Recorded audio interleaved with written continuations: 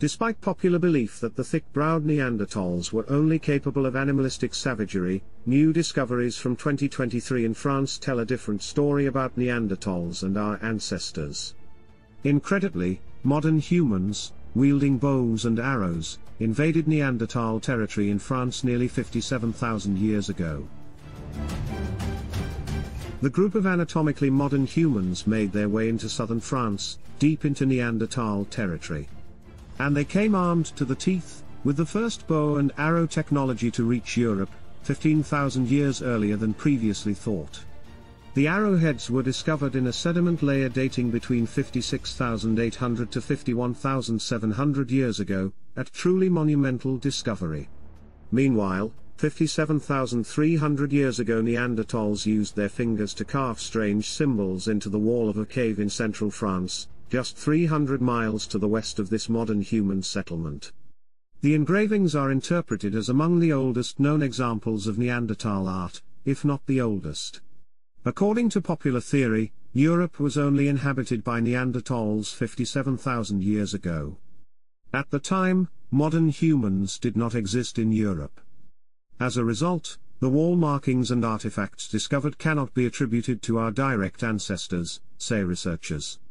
The current theory that Neanderthals were inferior, archaic, or otherwise peculiar side branch of humanity, which eventually became extinct without contributing to modern humanity, has its origins in anti-evolutionary interpretations known as hominid catastrophism, which was used to explain the sequence of forms in the hominid fossil record. Initially, scientists thought that Neanderthals were incapable of complex thought and lived in a barbaric manner. Yet as evidence of these species' surprising human-like traits has accumulated, some scientists' perspectives have shifted. And what 21st century archaeology reveals is an highly compelling portrait of a different type of human, following their own path. Jean-Claude Marquet, a French archaeologist, entered the La Roche-Catar cave in 1974. He suspected he discovered a human creation after examining the delicate lines on the walls. Scrapers and modified stones, Mysterian artifacts, suggested a Neanderthal presence. The question was whether Neanderthals had left their artistic imprint at the site. Fearing a lack of solid evidence, researchers abandoned the cave for nearly 4 decades, but the mystery of Neanderthal art persisted. The cave, first discovered in 1846, remained inaccessible until 1912, when the owner of the land on which it is located excavated the blocked-up entrance, which he presented in a note illustrated with photos and a map. But the cave's research only really got started 15 years ago, thanks to a multidisciplinary project. This work led to the discovery and contextualization of the engravings, which were discovered on a 25-foot-long wall of a kind of soft stone, called tuffo, covered at the top by a thin film of weathering. 15 years after the resumption of excavations at the site, the engravings have finally been dated to at least 57,300 years ago and, thanks to stratigraphy, but probably to around 75,000 years ago, making this the oldest decorated cave in France, if not Europe. Tools, animal bones, and, most notably, the engravings were discovered. At the same time, researchers examined cave sediment and discovered that the cave had been sealed off by mud residues and soil sediments for over 50,000 years before being rediscovered. This makes the cave system unique, a veritable time capsule, similar to a Neanderthal Pompeii. The majority of these marks were made with fingers, either by simply touching the weathered rock surface or by moving the finger. They depict non-figurative patterns, some as simple as finger impacts surrounding a large fossil embedded in the rock or forming long lines covering a large area, while others are more complex. The wall marks and artifacts can thus only be attributed to these Neanderthals, and while the clear geometric shapes with parallel and triangular lines indicate that these marks were not scribbled on the wall by chance, the researcher has no idea what they represent. But they could only have been made by someone who proceeded with planning and understanding, and whether it was art as such or a form of record-keeping is debatable. In fact, every investigation will help to dismantle the traditional consensus that Neanderthals were mentally inferior humans, and reinforce the perception that they were more like modern humans. Recent research has revealed a great deal about the cultural complexities of Neanderthals. Nonetheless, little is known about their symbolic or artistic manifestation. Only a few symbolic productions are attributed to Neanderthals, and their interpretation is frequently contested. The series of non-figurative markings on the wall are interpreted as finger flutings, or marks made by human hands.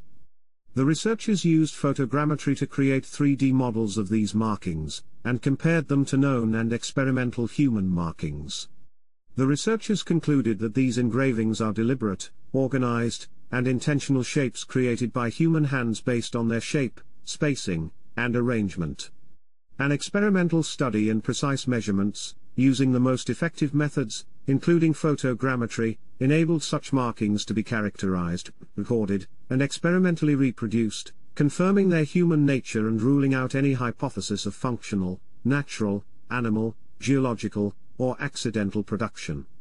Another discovery, what is being called a small oil lamp, is being examined by experts to see if it contains pigments or such substances that could help identify the fuel used. The small receptacle was discovered in the rubble from the 1912 excavations, according to researchers. In the cave, on the walls, there are 2 red spots which are not ochre spots, but this color is due to the fact that the surface of the wall was heated by the wick of a lamp. The larger spot is above a small concave basin that appears to have been used as a lamp. The concavity contains mainly manganese oxide, which plays a role in lighting lamps in prehistoric caves. The second spot is on a vertical wall, but has a small flat area that may have supported a small bowl that would have served as a lamp, say researchers. The archaeologists also discovered an object resembling a creepy human or animal face in the cave, and recent research revealed that Neanderthals were most likely to blame. The so-called Mask of La Roche-Catar, also known as the Mysterian proto-figurine, is a mysterious 75,000-year-old artifact. The artifact is a piece of flat flint that has been shaped to resemble the upper half of a face. Eyes have been interpreted as a piece of bone pushed through a hole in the stone. On the other hand, this mask is said to be highly inconvenient. It makes a nonsense of the view that clueless Neanderthals could only copy their cultural superiors, the Cro-Magnons. The question then became exactly when these engravings were made. A soil analysis revealed that the cave had been partially flooded on several occasions by the nearby river, whose current course is only 2 miles away. Flood silt infiltrated the cave over millennia, covering archaeological layers containing Neanderthal tools.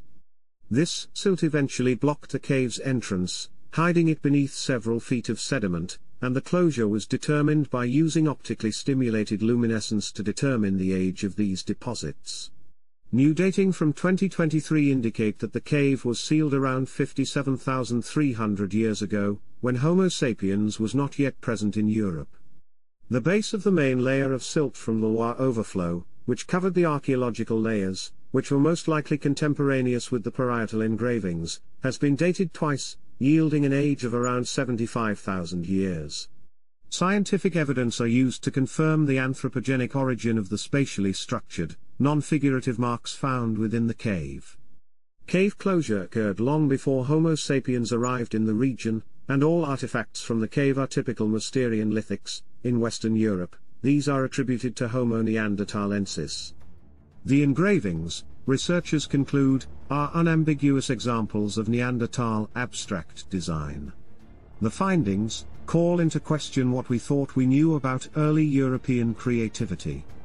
The Neanderthals appear to have been the first art enthusiasts in Europe, displaying their creative side in ways we never thought possible, although this art leaves something to be desired, in comparison to Homo sapiens art that would be created a few millennia later in other French caves.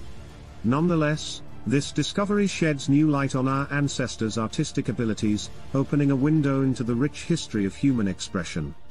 The cave, previously unknown to humankind, now reveals Neanderthal artistic talents, rewriting the story of our shared past. The cave markings were created without the use of tools, but instead by scratching with human fingers. The distinct geometric shapes, with parallel and triangular lines, suggest that these marks were not random scribbles, but rather deliberate creations. Yet the precise meaning is unknown. Whoever made these marks demonstrated forethought and comprehension. Though this may be an example of artistic expression in Neanderthal humans, some archaeologists question whether the artifact represents a face, and others speculate that it may have been functional rather than artistic. What has been explored thus far is only a small portion of the vast cave system. Each discovery disproves the idea that Neanderthals were mentally inferior, instead defining them as cousins to modern humans. As discussed, 57,000 years ago, there were no modern humans in Europe, only Neanderthals, researchers believed until 2023.